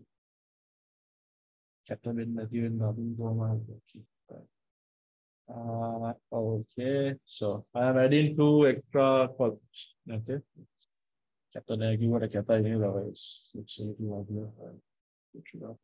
Okay. Here we go. Straight line. Okay. So what are the 2 columns I need? 2 extra columns. You need X squared and XY columns. Okay. So X squared is how much? X column values square 1. 2 to the power 2, that is 4. 3 squared, 9, 16, 25, 36, 49, then 8 multiplied by 8, 64. Okay. So xy is x multiplied by y. 1 into 50 is 50. 2 into 55 is 110. 60 into 3 is 180. 4 into 70, that is 280. Then 5 into 75. 5 multiplied by 75, 375. Okay. 6 into 85, 510. 7 into 90. I'm just putting the numbers here. You can double check. 8 into 95, 760. Okay. Then what you need to do is you need to add all these to the very bottom. Okay. May have a column make a more add column, right? I'm not going to do this. I mean, give you the final number here. You can do this on your own, of course. The total here is sigma x. I'm calling you x column make a total like a sigma x. Right? Y column make a total like a sigma y. The answer that you get here is sigma y. This is sigma x squared. This is sigma x squared. Right? When the numbers are you can substitute them into these functions. In the function they go right? So assume just an assumption, right? Let's say y equals a plus bx. මේ formula දෙක දැම්මට පස්සේ පුතා ඔයාලට answer එක එනවා කියමුකෝ මෙහෙම. ඔයාලට a කියන එකේ ආන්සර් එක එනවා 20, b කියන එකේ ආන්සර් එක එනවා 2.5 කියලා හිතන්න. 2.5x. This is your least square regression line. That's it. This plus a small forecast. They will test in your exam for how many marks? 10 marks, right? මේ a කියන එකයි b කියන එකයි ඔයා හදන්න දැනගන්න ඕන. That is the requirement. Right? So we have done many examples in your video session. You can go back and watch how this works. This is 10 marks guaranteed, sure shot in your exam. Okay. So these are the two formulas, and this will be given in your exam as well. Make exam make it right. Okay. Right. So that is how you do the least square regression line computation. Right. Then coming into expected value. Okay, this is under probability puta. Expected value formula king answer right? So for expected value, you need a column called XP, right? Your X value multiplied by P value, right? Okay, the expected value sigma X multiplied by P, right? So when you get the data set saying that for you to compute the expected value, what you need to do is you need to take X value and multiply it by the P value, right? For example, negative 100 into 0.1 is negative 10. So negative brackets denote. That means it is negative, right? 10 into 0.35, that is 3.5. Then 5 into 0.1, 50 into 0.1, that is 5. 100 into 0.25, that is 25. 200 into 0.2, that is 40, right? So may column में को आप add करो, may additional column में को आप add करो, that is what? Sigma x into p. May xp column में के total, like if you take the total, that becomes x into p. So whatever that answer is, what? This is puta your expected value. Your expected value is sigma x into p. That is this number that you get here. May aggregate total like puta expected value. So in your exam, it might not be the profit. Profit sale, cost, whatever the number, they can give any number in column X. What you need to do is you need to multiply the X value by the probability and simply take the total. That's it, right? These are easy marks in your exam, right?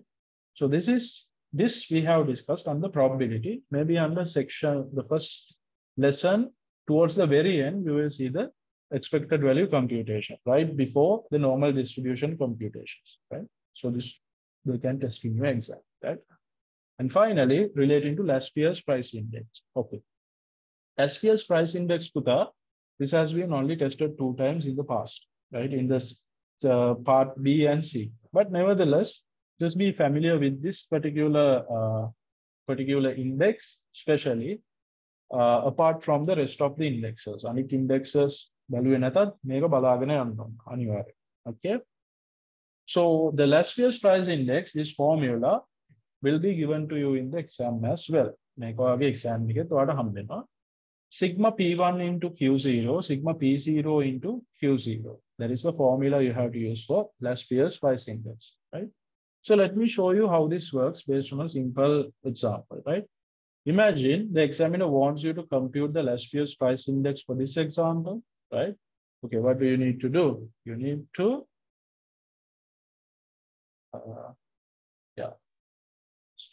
start off like this. Okay. So to compute Lasvius price index, you need 4 columns. What are columns? There are 4. See? Right. The names of the columns are P1, Q0, P0, Q0, right? Maybe these 2 columns you don't need. We are only going to show you the Lasvius price index, right? Our price index is the last 2 columns, right? So that is fine.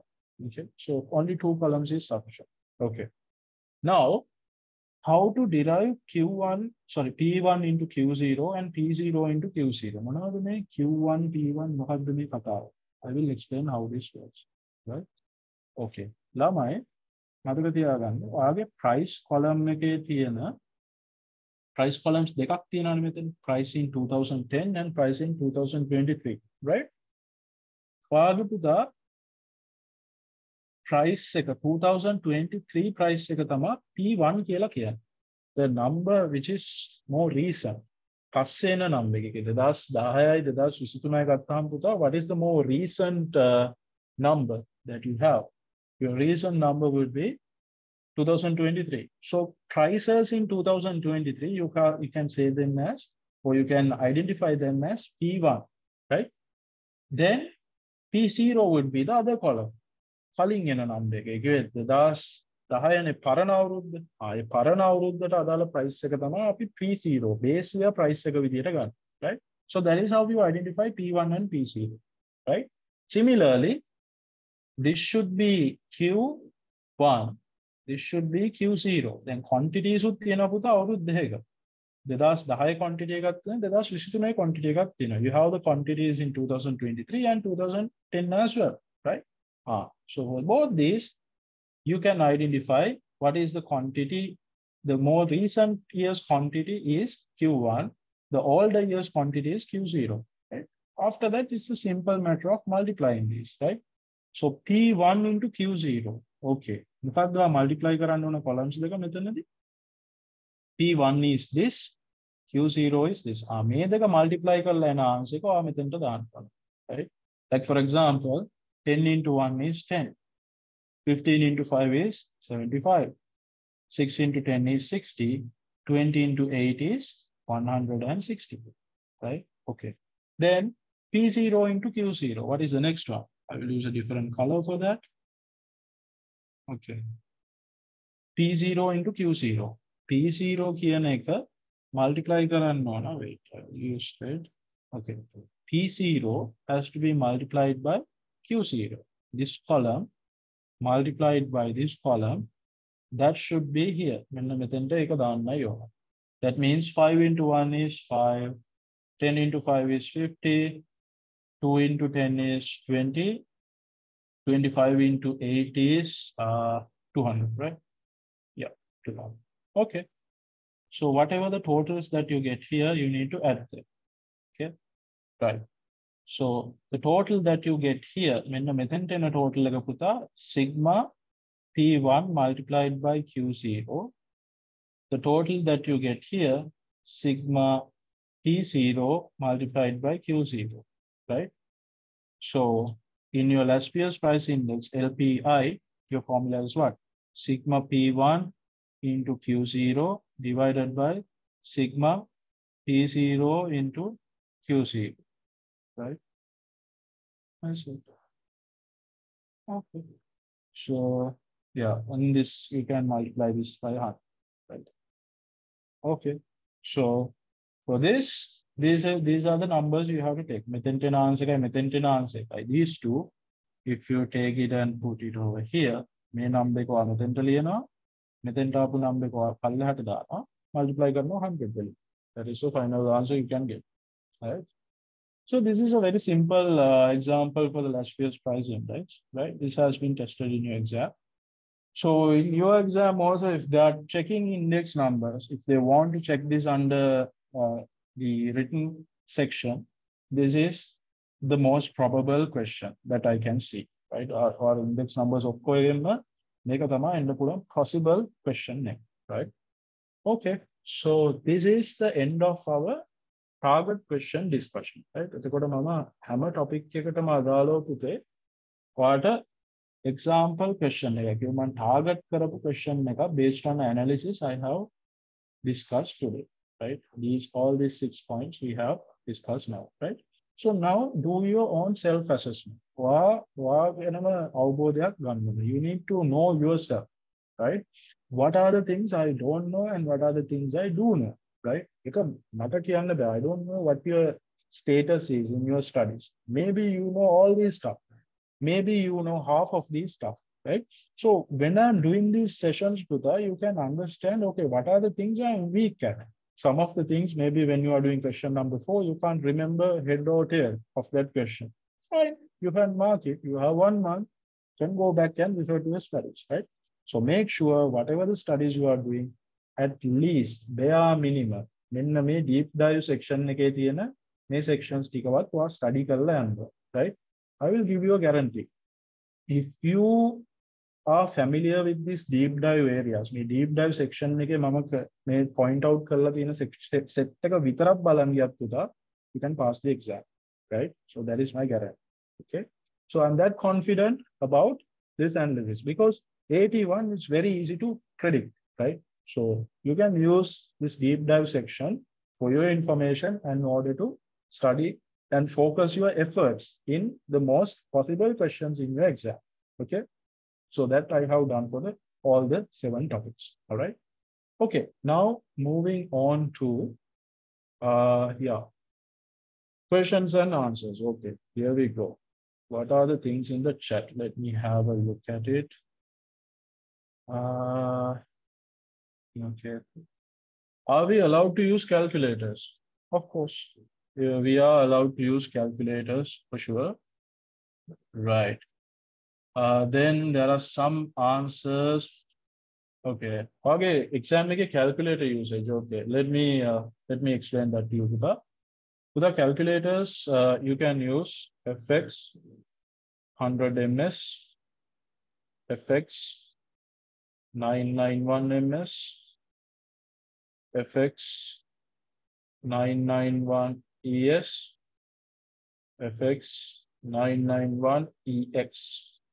These calculators you can use in the exam without a problem, right? It has to be a scientific calculator. It shouldn't be like a normal calculator like you see in a grocery shop. Grocery shop where you have big buttons, not that calculator. You need to buy this scientific calculator, right? I hope you already have these calculators, right? Otherwise, you can't get the practice. If you haven't purchased already, please make sure you go ahead and buy one of these types. Maybe it is available in JMC. I'm not sure about the stock availability. If it is not available in JMC office, you can always go to a bookshop. Bookshop you can buy these calculators. Okay. Then will these formulas be given? I ask question. I mean A and B. A and B formulas like a these 2 formulas you can see in your exam paper. This will be there in your exam. This will be given. That is your answer. Okay.